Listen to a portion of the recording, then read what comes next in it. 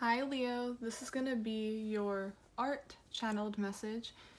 In tarot reading, I channel messages through art. This is for Leo Sun, Moon, Rising, Venus. Anyone is welcome, even cross-watchers are welcome. But without further ado, what I started drawing for you was a car.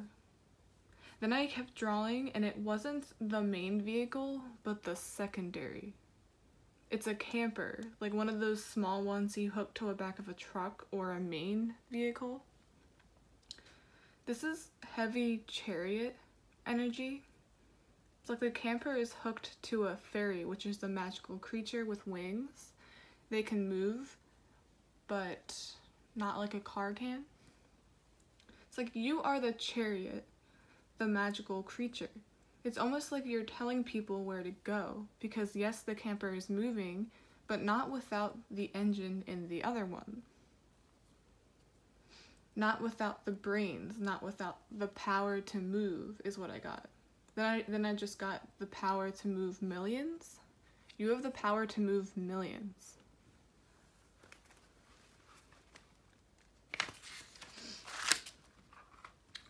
Also, the fairy looks like it's going up a hill, and it's not easy to carry things up a hill that steep. It's not easy to move millions. For some reason, I'm even seeing you're responsible to care and uplift someone or many individuals. I'm seeing a nursing assistant or a living aid, those that assist the elderly or those with disabilities. They aren't weak in a bad way, it's just they need help moving around or navigating through basic tasks. I feel like that's someone's actual job. So you are appreciated in the field you're in. I'm seeing a lovely caretaker. It's like you make others feel secure and safe, even if you aren't a caretaker literally. That's just what the traits you take on, or are taking on right now. It's like, you can't get up the hill, I'll help you up the hill. I'm gonna be honest though, I get Peter Pan too. Tinkerbell was evident here. She was very sassy, but she obviously helped out a bit. I'm seeing that part where she was basically dying from a lack of attention. She became weak and very frail, no energy. Peter Pan centers around not wanting to grow up. There's a fear of an outcome. It's like you, the chariot, the magical being, or Tinkerbell, is losing power.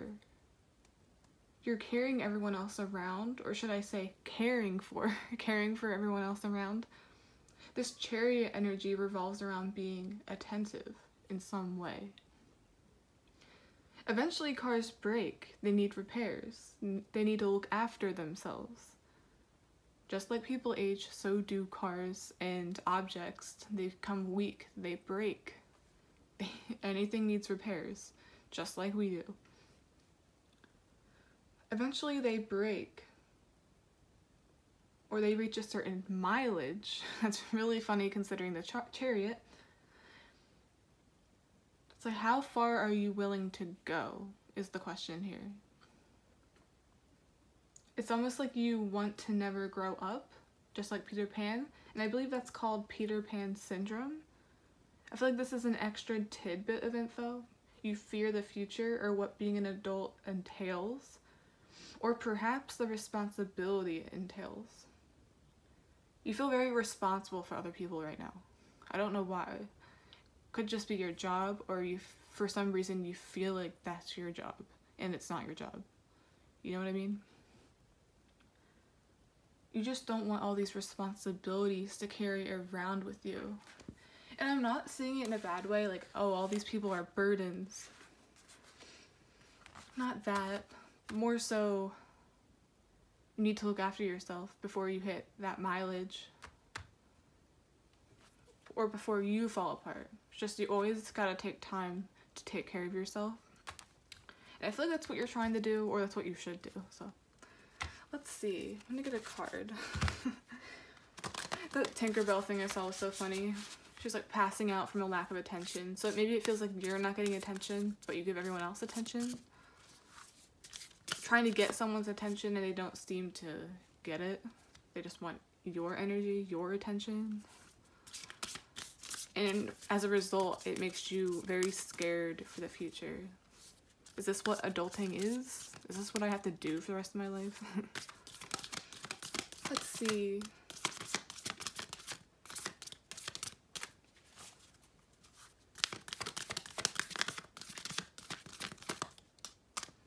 Cards aren't coming out. There's resistance. Oh, that one's sliding out. Take that. Gateway. And what gets me about this is unicorns are also magical creatures, but a very different magical creature.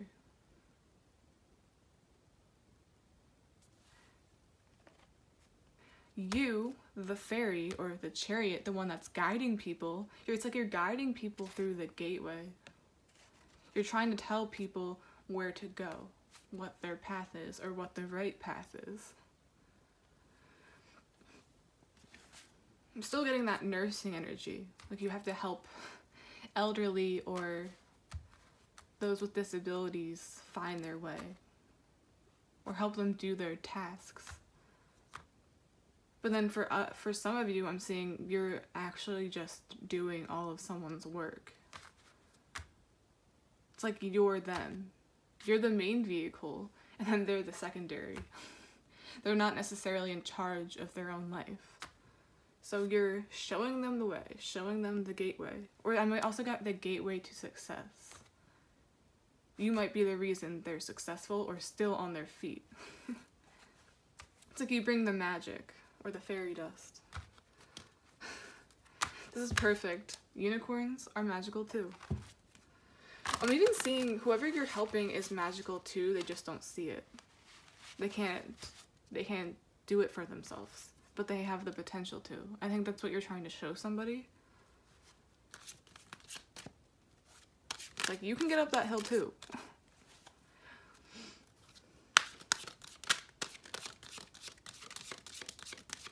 It looks very, you can barely see it on the card, but there's light.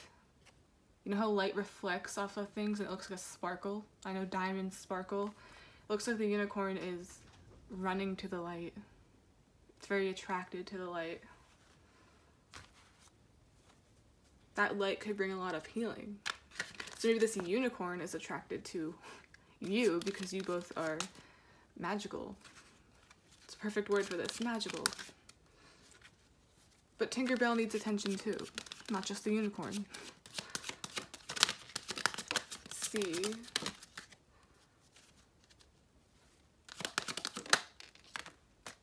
Three of Wands. I'm getting you're waiting for your turn. Cause it looks like he's waiting for someone to come in. It's about the ships coming in. Or the person.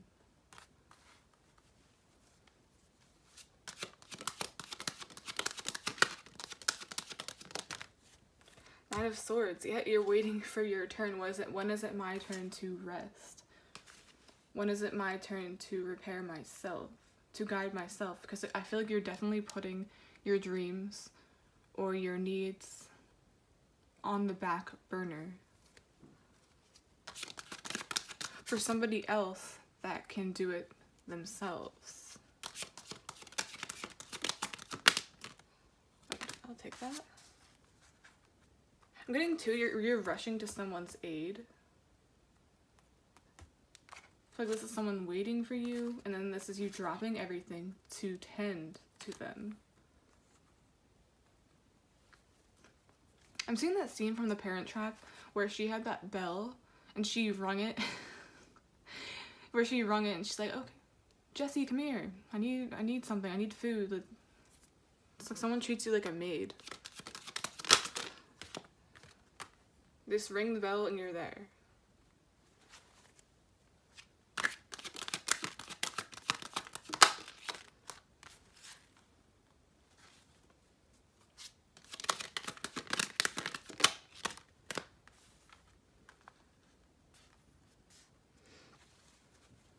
overall energy, the Tower.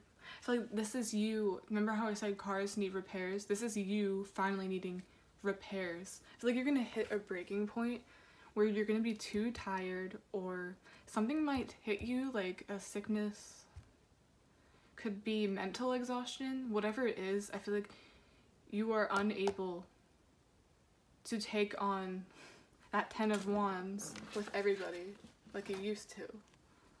The Tower. And with this Hermit, as soon as I looked at it, I thought of Tinkerbell again. Because remember I said she was losing her light? She was becoming very weak, even though she was very magical before. She can also be sassy when she feels like she's not getting the attention she needs. I feel like this is what the Hermit is. You feel very isolated. You feel like no one's there to come to your rescue. And that's the little bit of light. The little bit of energy you have left. And you have to find it again. You're trying to find it. It's like, where did it go? I had it a minute ago. But now I need repairs. Now I need to look after myself. Oh, here's the Devil, see? To me, obviously this isn't a devil sacrifice, literally, but it's like you need to make, or you were making sacrifices against your own will. And sacrifices aren't always good. Sacrifices can mean putting your needs aside and taking care of others. And that can be a very toxic, low vibrational pattern.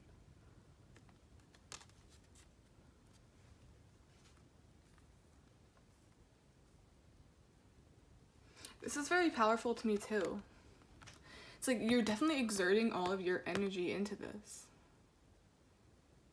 You think you have an infinite supply, or you can't reach your breaking point. It's almost like you feel like you're immortal. You are in this immortal energy, but magical beings can lose their light or get their light taken advantage of.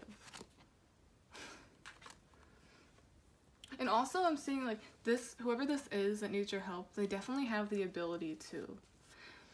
This isn't, I'm not talking about the part about like you being a doctor or looking after people. I'm seeing this as someone else that doesn't and is just sort of ringing their bell expecting you to drop everything and come help them.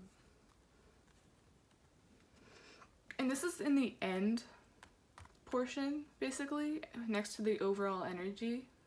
And this is a very powerful card to get for that. So I feel like something's gonna happen to you where you'll be the one that needs the caretaker. You need to be the one that's the secondary vehicle being pushed up the hill because you're gonna need help. So like, or some of you could have been injured, have something happen to you where you're immobile somehow. And now you need another magical creature to help you. But something tells me you're not gonna have that help. Or you don't actively have that right now, and you're trying to find it yourself. But I think you are, because the light isn't gone. You never lose your light. I feel like you're the type of person, Leo, that will never lose their light. Like, you're the sun. The sun is very bright. The sun never disappears. You will never lose that light. It might become weaker, but I feel like you're definitely trying to get that energy back.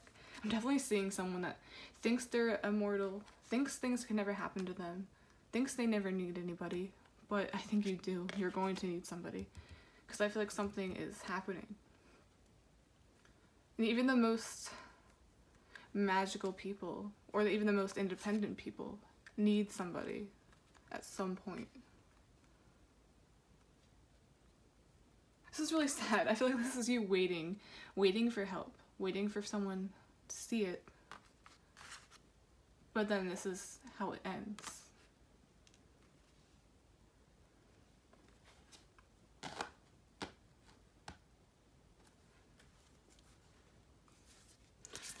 I didn't say Peter Pan syndrome. It's like you never want to grow up. You fear what adulting or getting older entails because of how it's going now.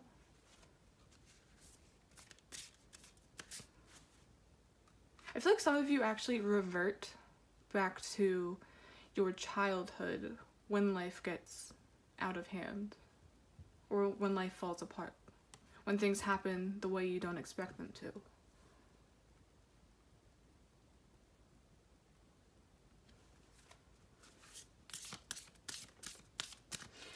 And Peter Pan syndrome can actually be a bad thing.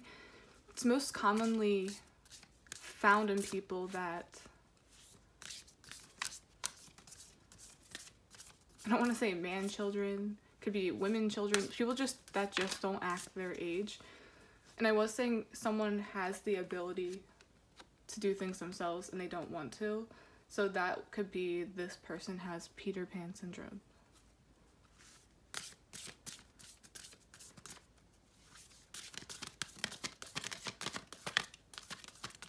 Actually, I'm going to get a different deck to sum up this reading, because we're at 15 minutes. What do we have here for like future, any other extra info? What do we have? By the book.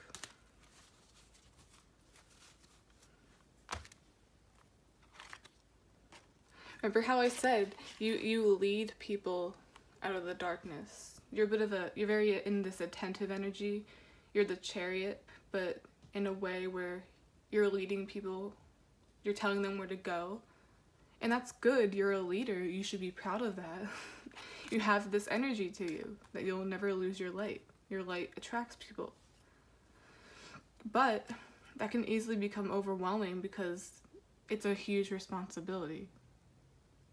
And sometimes when you're responsible for so many people, that can be bad because as soon as you lead them, some of you could even be blamed for certain things that happen in someone's life. Because you're the leader, you're responsible for everything. No. You're not responsible for every single thing that happens to somebody. It's like you can lead the horse to the water, but you are never responsible for things they choose to do or the outcome, because they can assert themselves. They can use that natural energy. They're a unicorn. You're a fairy. Two magical, powerful creatures, even though you're different. I feel like too, someone's trying to follow your path or have you teach them what you're doing, but they're two separate paths, and this is number 2 as well. So you see, it's someone trying to follow your path to help themselves, but it just gives them a dead end because that's not what they're meant to do.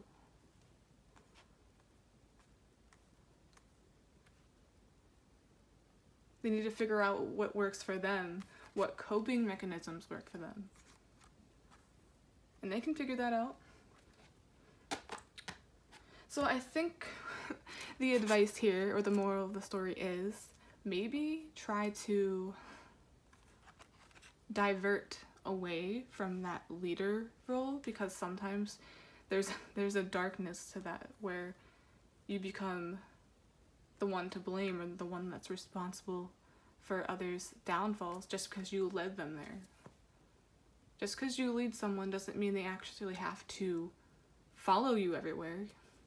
It's very codependent. They're all very close to each other. Oh, and you know how elephants sort of hook themselves onto each other like that? It's very, very clingy. Like someone doesn't know how to deal with themselves without someone else. And they for sure can. So if you're dealing with someone in your life that you know has potential, but you feel like they're a little too dependent on you, maybe it's time. Like this is even in the end here, next to the overall energy. Maybe it's time to break away from them, have them discover themselves, because I feel like they will eventually.